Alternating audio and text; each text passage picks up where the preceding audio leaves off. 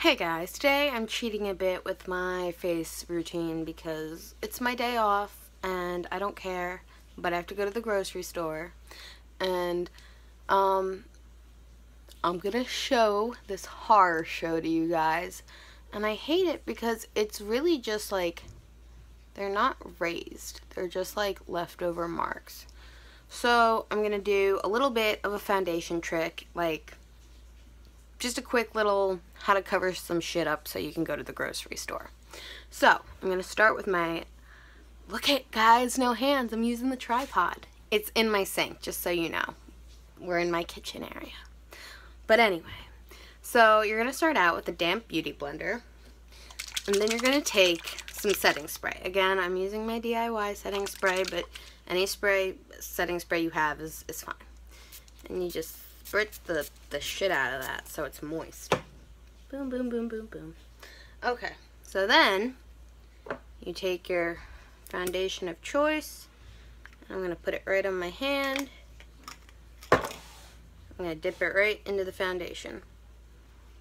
And then I'm going to go right into my face. And do you see how it's already like covering it? I mean, yes, you know, the foundation is helping, obviously.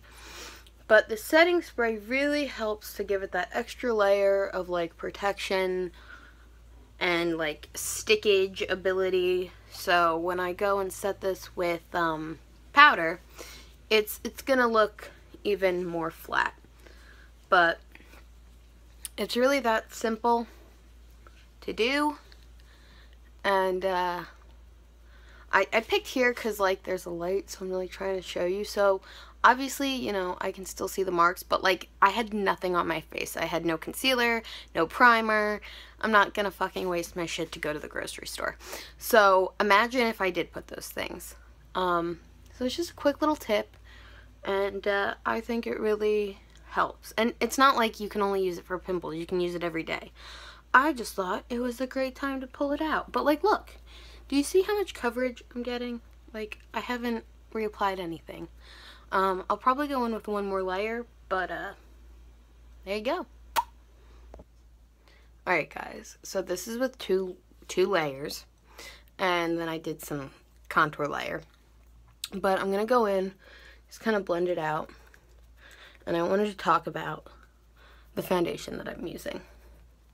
And it's not with me because I didn't bring it, but it's not the brand that I want to talk about. The foundation is for like wrinkly skin. There's no way to say it. It's old people foundation. And it's got all the retinol and the vitamins and the lifting, and that's all fine and dandy. But that is great to cover pimples because it helps with all the dry skin, and it helps get into those bits that we talked about last time that I get in with a brush, because wrinkles are bits. They're crevices in the face. I have them too. So it kind of works the same way. So if you're having some problem skin, I suggest getting some anti-aging foundation. Okay. Well, I'm going to set this with powder and then I'm going to go. It's not going to be exciting, but I hope these tips, ooh, I gotta blend my neck still. But I hope these tips helped. Hope you use them. Well, I hope you don't have bad skin, but, you know, I hope that somehow they pay off for you. So, bye.